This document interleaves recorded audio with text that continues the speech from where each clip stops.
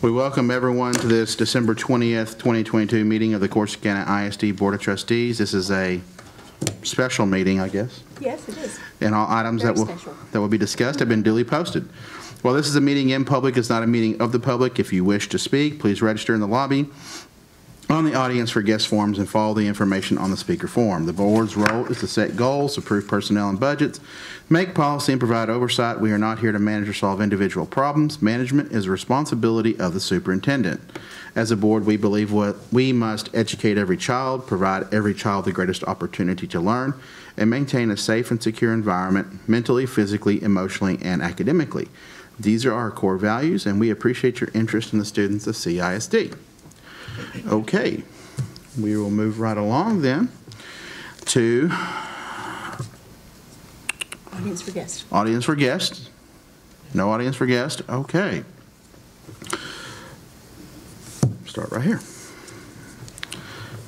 We will now go into closed session for the purpose of consulting with our legal counsel regarding the proposed reinvestment zone, the application, and the proposed agreement for limitation on appraised tax value with Pidsky Ridge Solar 2 LLC, and to deliberate regarding the same pursuant to Texas Government Code sections 551.071, 551.087, and 551.129. This time is 11:05 a.m. Do we need? Mr. President, I say we don't go into closed session since we've already discussed this in length several times. Okay. And you can dispense with closed session through unanimous consent. So all right. We are now at a closed session. At our meeting on December 5th, 2022, the board held a public hearing concerning the possible adoption of criteria and guidelines for the creation of the reinvestment zones and for the possible designation of the Pidsky Ridge Solar 2 LLC reinvestment by resolution. Our appraisal district and the local taxing entities were given timely notice, and the proper notice of the public hearing was published in the newspaper. No one spoke at the public hearing concerning reinvestment zones on December 5th, 2022. We adopted criteria and guidelines that night, and we agreed that they would apply to our possible consideration of future reinvestment zones. Having previously held a public hearing and adopted criteria and guidelines, we are now ready to take up item 4A on our agenda, which is consideration and possible action to adopt a resolution creating Pidsky Ridge Solar 2 LLC reinvestment zones. Are there any questions for Mr. Clark? And do I have a motion and a second regarding designation? I move to designate the Pidsky Ridge Solar 2 LLC reinvestment zone by way of the resolution as presented. I further move to authorize the board president or his designee to execute the resolution on behalf of the board, and that a complete copy of the resolution be included in the official minutes for this meeting. Is there a second? Second. I have a motion and a second to designate the Pidsky Ridge Solar 2 LLC reinvestment zone by the way of the resolution as presented. And you've authorized me or a designee to execute the resolution on behalf of the board, and that a complete copy of the resolution be included in the official minutes for this meeting. All those opposed say aye. All those for say aye. Aye. All those opposed say no. The ayes have it, and we will designate the Pidsky Ridge Solar 2 LLC reinvestment zone. All right, we're moving on to item 4C. This is a public hearing to receive input from the public regarding the possible approval of the application and agreement for the value limitation agreement with Pidsky Ridge Solar 2 LLC. The purpose of this hearing is to allow any interested party to offer comments or present their views regarding possible approval of the application of or proposed agreement with Pidsky Ridge Solar 2 LLC. At this time, are there any speakers who wish to comment on or present an argument for or against the application of and proposed agreement with Pidsky Ridge Solar 2 LLC? Yes, I believe we do have someone in the audience.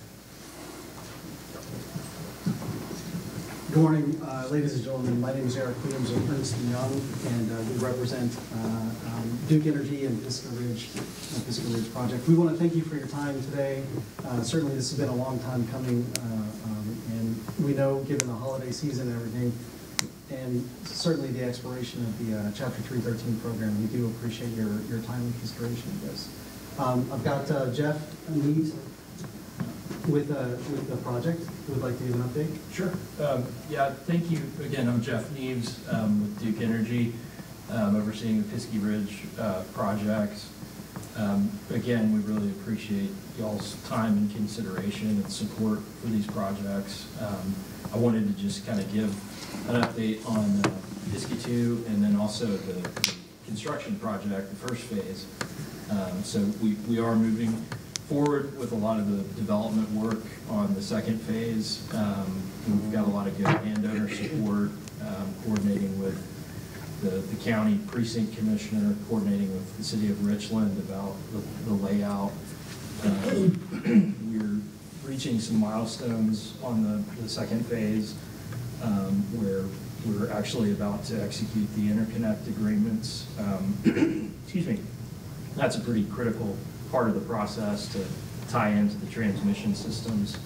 We also have been working to market, the electricity, and are making a lot of progress there. We've been shortlisted in some RFPs, and so overall this project is moving forward, but certainly very much appreciate y'all's continued support to make this second phase a reality, and we're really excited about continuing to have a presence in the community, and then we're very excited about the first phase. Construction has been ongoing all throughout this year. At one point we had up close to 400 people, 400 construction jobs. It's a lot of effort to build one of these projects. Each panel itself has to have four construction members do the installation. So you can imagine on this size project that's a lot of folks in the field working really hard to put everything together. But we are close to commissioning completion on the whole array, so we still anticipate going to commercial operations any day now. So definitely by the end of this month. But we're very excited, and again, just really appreciative of all the support. Duke looks forward to being a member of the community for a long time. So just wanted to thank you all, and if y'all have any questions, happy to answer any questions. Any questions? All right, well, thank you very much for coming.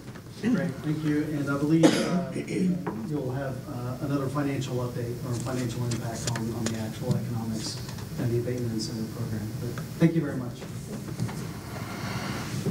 All interested parties have had an opportunity to speak for or against the application of and a proposed agreement with Pisky Ridge Solar 2 LLC, and we are ready to move on to our next agenda item.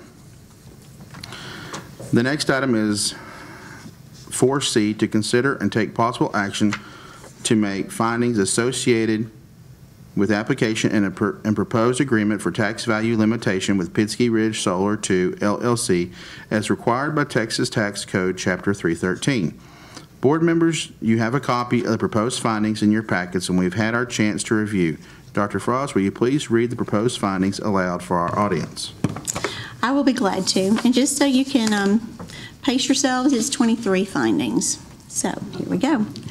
Findings as to each of the criteria listed in Texas Tax Code Section 313.025 and Texas Administrative Code Title 34, Section 9.1054.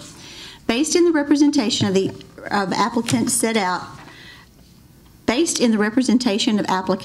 in the application attached as Exhibit A, the Comptroller's approval and economic impact analysis attached as Exhibit B, the District Consultant's independent economic impact analysis attached as Exhibit C, and the franchise tax account status attached as Exhibit E. The Board of Trustees finds, number 1, that the Comptroller recommends approval of the application. Number 2, that there is a strong and positive relationship between the applicant's industry and the types of qualifying jobs to be created by the applicant and the long-term economic growth plans of the state. Number 3, that based on the representations in the application, the applicant could locate or relocate the project to another state or another region of this state. 4, that the project will result in revenue gains by the school district and that the economic effects on the local and regional tax base are that the tax base will increase as a result of the project and additional employment. 5, that there exists a small but undetermined possibility that the project could have an impact on enrollment from families that might temporarily relocate during the construction phase, but that any impact during the operations phase could be absorbed by current facilities. 6, that the projected market value of the qualified property of the applicant as determined by the comptroller is $98,465,978. 7, that the proposed limitation on appraised value for qualified property of the applicant is $30 million. 8, that the projected dollar amount of district maintenance and operation taxes that would be imposed on the qualified property for each year of the agreement, if the property does not receive a limitation on appraised value, is $5,774,463 as shown on Exhibit B, Attachment A, Table 3. 9, that the projected dollar amount of the taxes that would be imposed on the qualified property for each tax of the agreement, if the property receives a limitation on appraised value, is $3,562,618 as shown on Exhibit B, Attachment A, Table 4. 10, that the total amount of taxes projected to be lost or gained by the district over the life of the agreement, computed by subtracting the projected taxes if the property receives a tax limitation from the projected taxes if the property does not receive a tax limitation, is $2,211,845 as shown on Exhibit B, Attachment A, Table 4. 11, the applicant is eligible for limitation on the appraised value of the applicant's qualified property. Applicant's qualified property is eligible for a limitation on appraised value under Texas Tax Code Section 313.025 as a renewable energy electric generation project. 12, the project proposed by the applicant is reasonably likely to generate tax revenue in an amount sufficient to offset the school district maintenance and operations ad valorem tax revenue lost as a result of the agreement before the 25th anniversary of the beginning of the limitation period. 13, the limitation of appraised value is a determining factor in the applicant's decision to invest capital in construction and construct the project in this state. 14, the job creation required of 10 new jobs exceeds the industry standard for the number of employees reasonably necessary for the operation of the project described in the application. Pursuant to Texas Tax Code Section 313.025 F1, the board waives the new job creation requirement in Tax Code Section 313.051B. 15, applicant will create one new qualifying job, and applicant has confirmed that such job will meet all the requirements of Texas Tax Code Section 313.0213. 16, that the project will be located within an area designated as a reinvestment zone pursuant to Texas Tax Code Chapter 312. 17, the information in the application submitted by applicant is true and correct. 18, the proposed agreement for limitation on appraised value of property for school district maintenance and operations taxes agreement attached hereto as Exhibit D meets all of the requirements set out in Texas Tax Code Section 313.027, including adequate and appropriate revenue protection provisions for the district. 19, the proposed agreement is in the form of the template Texas Economic Development Act agreement adopted by the Comptroller as of October 2020, and the Comptroller has verified that the agreement complies with the provisions of Chapter 313 of the Texas Tax Code and 34 Texas Administrative Code Chapter 9, Subchapter F. 20, considering the purpose and effect of the law and the terms of the agreement granting the application and entering the agreement are in the best interest of the district and the state. 21, the applicant, Pisgah Ridge Solar 2, LLC, Texas Taxpayer ID number 320-846-12814, is an entity subject to Chapter 171 Texas Tax Code and is certified to be in good standing with the Texas Comptroller of Public Accounts. A copy of the Comptroller's franchise tax account status is attached as Exhibit E. 22, there are no conflicts of interest on the board at the time of its consideration of the agreement.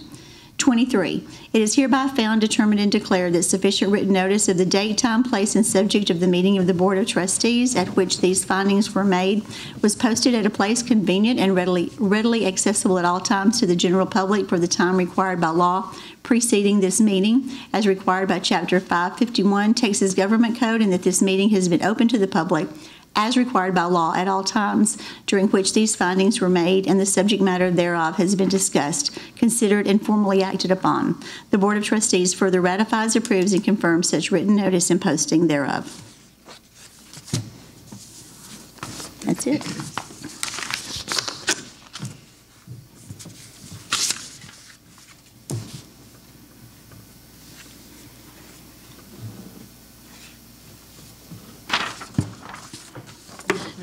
Trustees, please take special note of finding number 22 regarding conflict of interest. Any trustee with a conflict or potential conflict of interest should identify the conflict at this time. Any such trustee should abstain from any vote on the findings of agreement.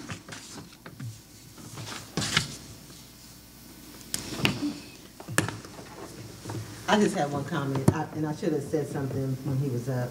I just want to make sure, I just wanted to tell the Pisky Ridge project, because, you know, we're all about our young people. And I want our young people, let me back up.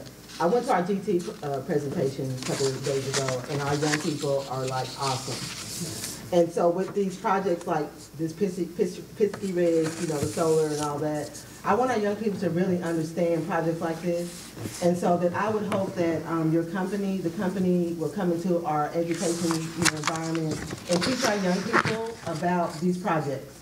Because they are the future. We know that these kind of projects are probably going to happen all over the world. And so I want our young people to understand, that change, that things are happening, things are evolving with stuff, projects like this. And so especially for small town communities like, Richland, Corsicana, the surrounding counties or whatever, the surrounding communities. And so if you can just make sure that your company comes in and talks to our young people about what your project is about, what your company is about, so that they can understand, why things are happening the way they're happening. And so that is that's my comment I wanted to make about this, because we're reading all this stuff and all that, proving all this stuff, and I'm like, but our young people, they're going to be the ones that's going to probably really see the evidence, as far as that, and so I just want to make sure that y'all just don't build stuff and not be connected to our young people, because they're going to be replacing y'all, so that's why I'm saying, y'all, please get involved in our education and so that they can understand these type of projects. Thank you. Yeah, if it's okay, I can.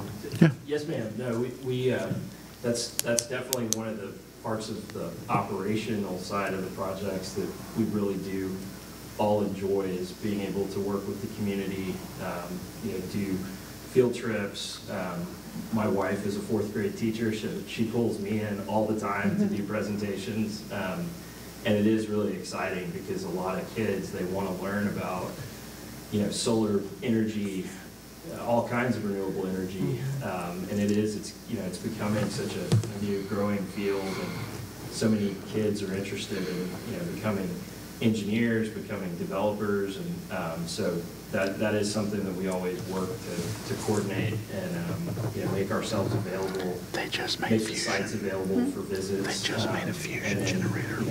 In an area where you see a lot of projects develop, there's also a lot of opportunities for training and kids to learn how these projects come together, how to get jobs in that field.